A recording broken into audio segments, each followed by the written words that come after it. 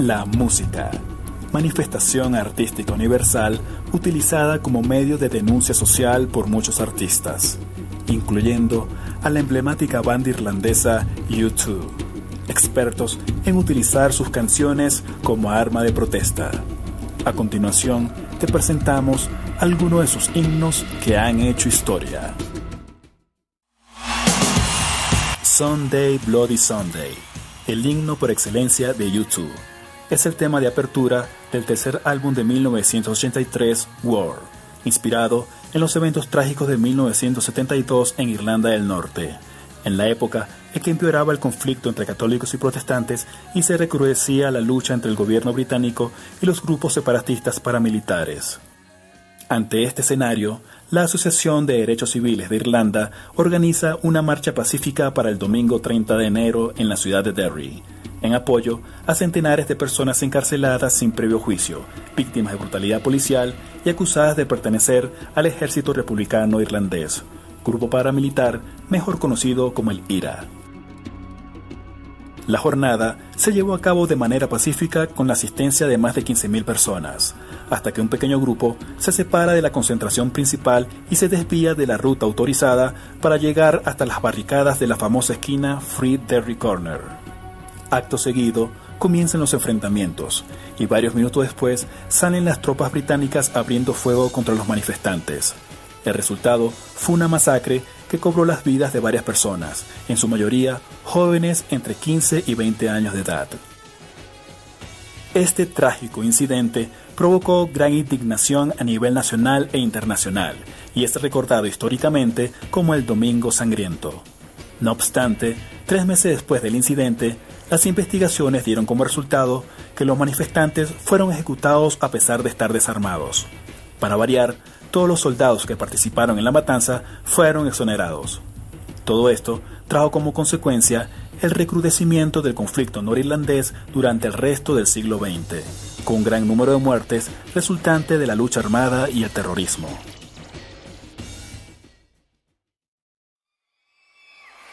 Well, here we are, the Irish in America. The Irish have been coming to America for years, going back to the Great Famine when the Irish were on the run from starvation and a British government that couldn't care less. Right up to today, you know, there are more Irish immigrants here in America today than ever. A lot of them are just running from high unemployment. Some run from the troubles in Northern Ireland, from the hatred of the H-blocks and torture. Others from wild acts of terrorism. En 1982, al conmemorarse el 10º aniversario del Domingo Sangriento, el guitarrista David Evans, mejor conocido como The Age, escribe una canción inspirada en aquellos acontecimientos. Este tema aún no tenía título ni estribillo, pero se abordaba una fuerte temática que conmovía profundamente al resto de la banda.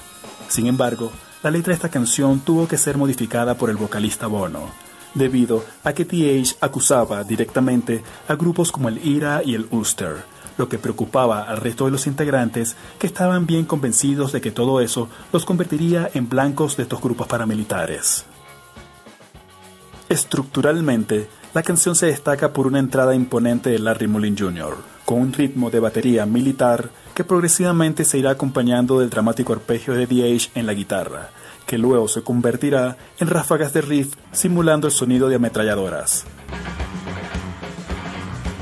A todo esto se le suma la apasionada voz de Bono y el bajo contagioso de Adam Clayton.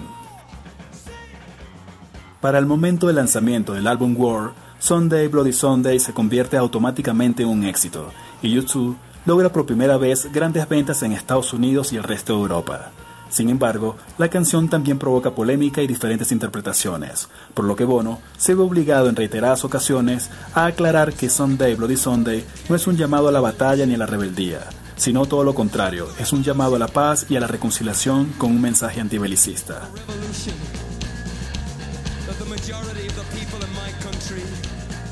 Sunday Bloody Sunday desde entonces se convierte en la bandera blanca emblemática de U2, convirtiéndose a su vez en una de las mejores canciones de protesta de toda la historia.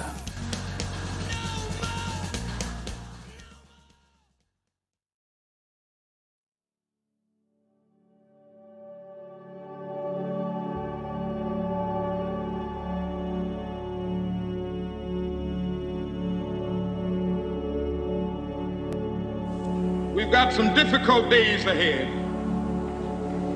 But it really doesn't matter with me now, because I've been to the mountaintop. I don't mind. Like anybody, I would like to live a long life. Longevity has its place. But I'm not concerned about that now. I just want to do God's will. And He's allowed me to go up to the mountain. And I've looked over and I've seen the promised land. I may not get there with you, but I want you to know tonight that we as a people will get to the promised land.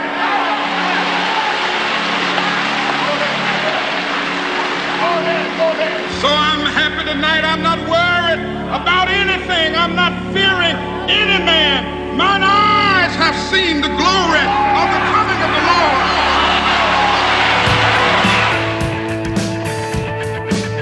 Pride in the Name of Love, otro himno emblemático de YouTube, incluido en su cuarto álbum de 1984, Unforgettable Fire.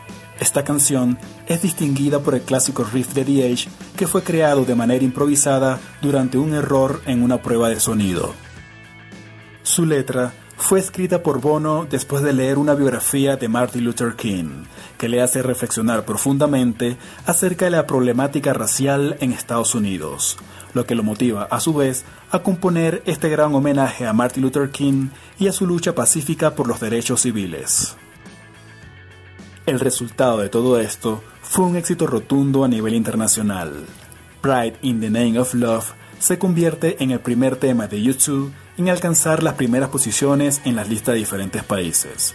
Sin embargo, Bono declararía tiempo después que nunca ha estado satisfecho con la letra de la canción, ya que la considera muy simple para tratarse de un gran hombre como Martin Luther King. Además, Bono también se avergüenza de un error al escribir la canción, donde menciona que Martin Luther King fue asesinado temprano en la mañana de un 4 de abril, cuando en realidad fue asesinado alrededor de las 6 de la tarde.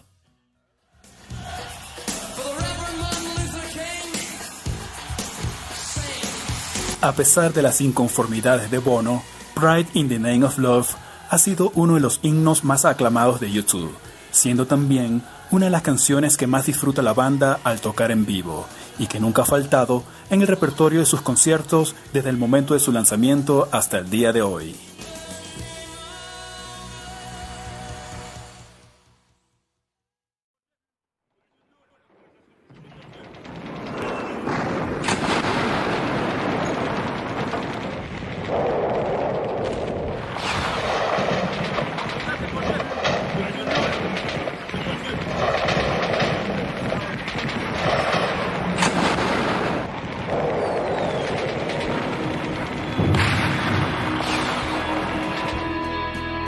Miss Sarajevo, el memorable sencillo de 1995, incluido en el álbum Original Soundtrack 1, que fue lanzado como un proyecto experimental entre U2 y Brian Eno, bajo el seudónimo The Passengers y la colaboración de otros artistas. Miss Sarajevo está inspirada en los trágicos sucesos de la guerra de los Balcanes en la antigua Yugoslavia, considerado el conflicto armado más sangriento en la historia de Europa desde el final de la Segunda Guerra Mundial. Sin embargo, la inspiración de este tema no vendrá inicialmente de parte de los miembros de YouTube, sino de un joven escritor y director estadounidense llamado Bill Carter. Bill se encontraba viajando por Europa para lograr sobreponerse a la muerte de su novia, que había fallecido en un accidente de tránsito, y en ese periodo decide unirse a una organización de ayuda humanitaria para distribuir alimentos y medicinas en países en conflictos. Para 1993, Bill Carter llega a Sarajevo, ciudad que se encontraba sitiada por el ejército serbio-bosnio desde 1992 y donde centenares de personas morían a diario. Sin embargo, Bill decide quedarse en Sarajevo y comienza a documentar las imágenes de la guerra moderna, donde los civiles son el objetivo. Metal. Go, go, go, go! Get it! Durante este periodo, Bill Carter vive en un edificio de oficinas quemado, alimentándose de comida para bebés e hidratándose con agua de ríos y alcantarillas. A su vez, continuaba entregando medicinas y alimentos a un pueblo que intentaba mantener una vida normal sin desmoralizarse, a pesar de los bombardeos y francotiradores. Algo totalmente surreal. Bajo este oscuro escenario, y con la ciudad totalmente incomunicada con el resto de Europa, Bill Carter logra establecer contacto con Bono, quien a su vez queda profundamente conmovido por todo el relato vivido por Bill Carter, hasta el punto de ofrecerle su total apoyo. Desde ese momento, Bill Carter y Bono organizan transmisiones vía satélite desde Sarajevo a los conciertos de la gira Su TV de YouTube, para mostrar al mundo lo que los medios de comunicación no mostraban en aquel momento. You there, Bill? Yeah, I hear you, Bono. Well, you got, I don't know, 50,000 people here, and we just wanted to say to you that it might not be on the news as much as we'd like, it might not be on the TV as much as it'd like, but you are with us tonight, you're with us here, and you're in our hearts tonight. About 12 kilometers from here, there's about 10 to 15,000 people, refugees, that are being attacked by artillery, and they have nowhere to go. On a personal note, my friend that had the piece of grenade in his head, he died this morning.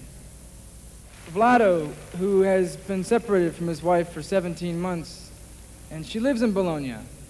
I have a small message for my wife. Mia cara Mirica, amore mio, io ti amo. My darling Mirica, I love you and I miss you. I'm still alive and I feel good. Thank you. Thank you, Billy. Thank you, you too. And grazie a Bologna. Ciao.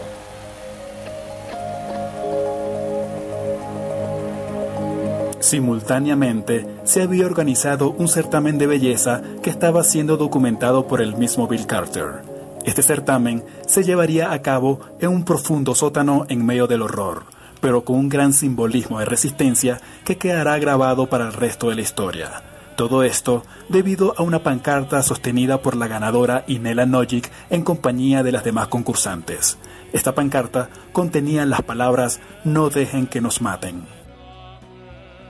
Las imágenes de Nela Nojic darán la vuelta al mundo, y desde entonces aumentaría la presión internacional para que Estados Unidos y las demás potencias tomaran acciones para que finalice el conflicto. A su vez, Bono se inspira para escribir la letra de Mi Sarajevo, que refleja la vida surrealista descrita por Bill Carter. Durante la grabación de este tema se contó con la magistral colaboración de Luciano Pavarotti.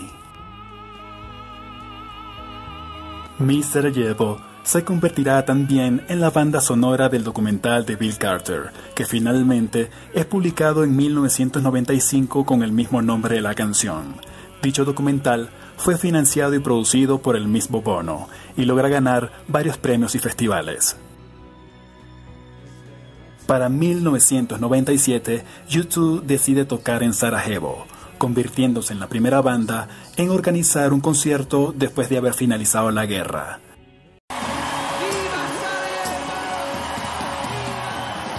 A este concierto asistió como invitada especial Nela Nojic, símbolo importante que representó un grito de auxilio y esperanza, un grito que se hizo eco a través de una canción de protesta que se ha convertido en un gran clásico hasta el día de hoy. Y esta fue la primera parte de este especial de YouTube sobre sus himnos y protestas emblemáticas. Si te gustó, dale like y suscríbete para que no te pierdas la segunda parte en una nueva consulta del Dr. Melómano. Hasta la próxima.